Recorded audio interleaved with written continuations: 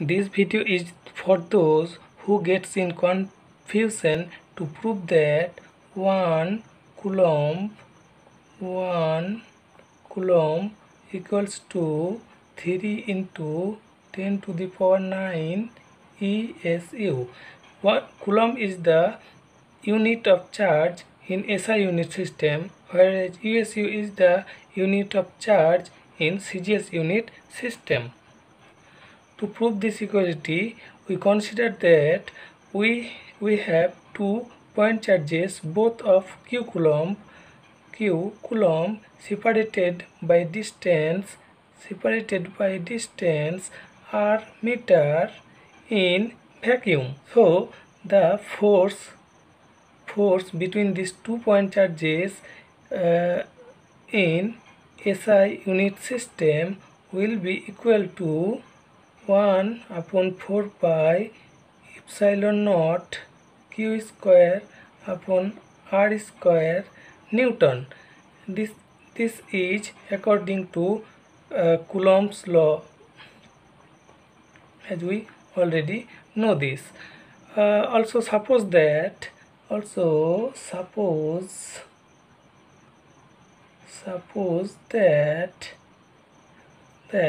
Q Coulomb equals to XESU. So this diagram can alternatively written as,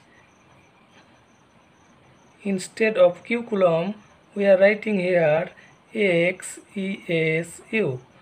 The another charge is also, instead of Q Coulomb we are writing ESU, and the separation in between them is r meter. That means 100 r centimeter.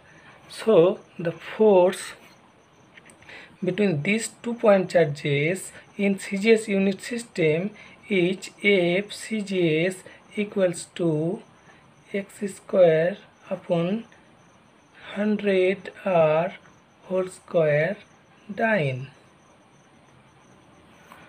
Now we can write F SI equals to F CGS. This fact can be understood with an easy example. Suppose that there have some quantity of rice, say it is 3 kilogram rice. This quantity of rice can also be written equally as 3000 gram rice. So we know already this, that 3 kilogram rice equals to 3 gram of rice. So here only the measurement unit system is different. The quantity of rice is same here. Similarly, we are finding the force between the 2 point charges in same condition. Only the measurement unit system is different. In this section we have find the force in SI unit system, whereas in this section we have find the force between these two same point charges separated by same distance in CGS unit system. So these two forces are equal. Now we can write 1 upon 4 pi epsilon naught q square upon r square Newton equals to FCGS.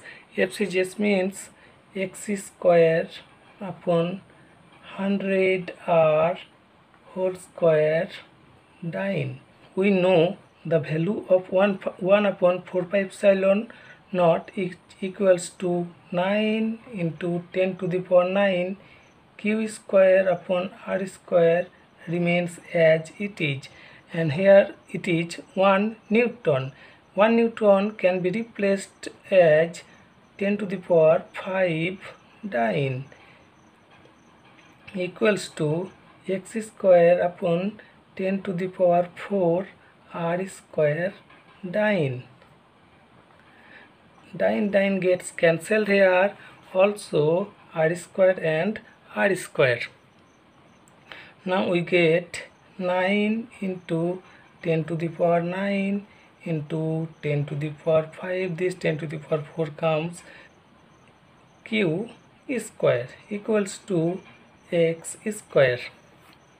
So x square equals to 9 into 10 to the power 9 plus 5, 14 plus 4, 10 to the power 18 q square. Therefore x equals to 3 into 10 to the power 9 q.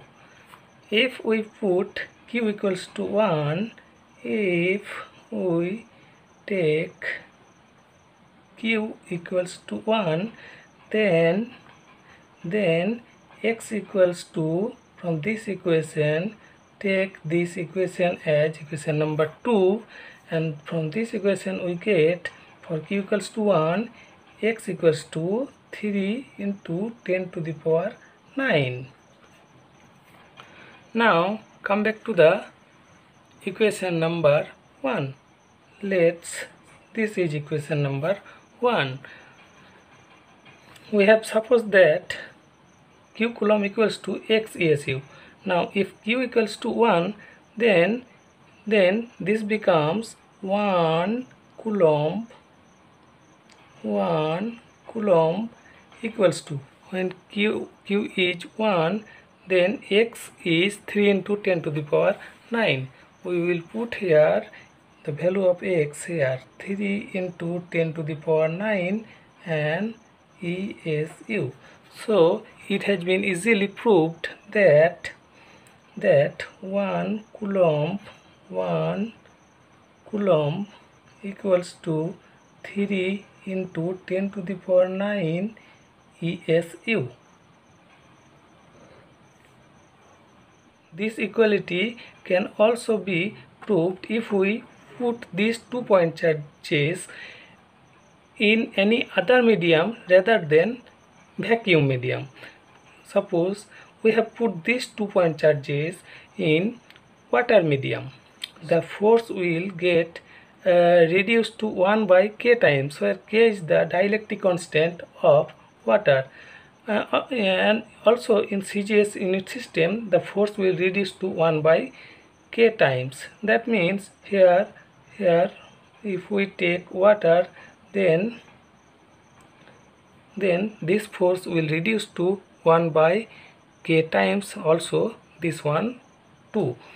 So the final result will be unaltered, and we will reach to the same conclusion. That means 1 coulomb is equals to 3 into 10 to the power 9 ESU. This is all for this lesson. If you have any question, then you may ask me in the comment section.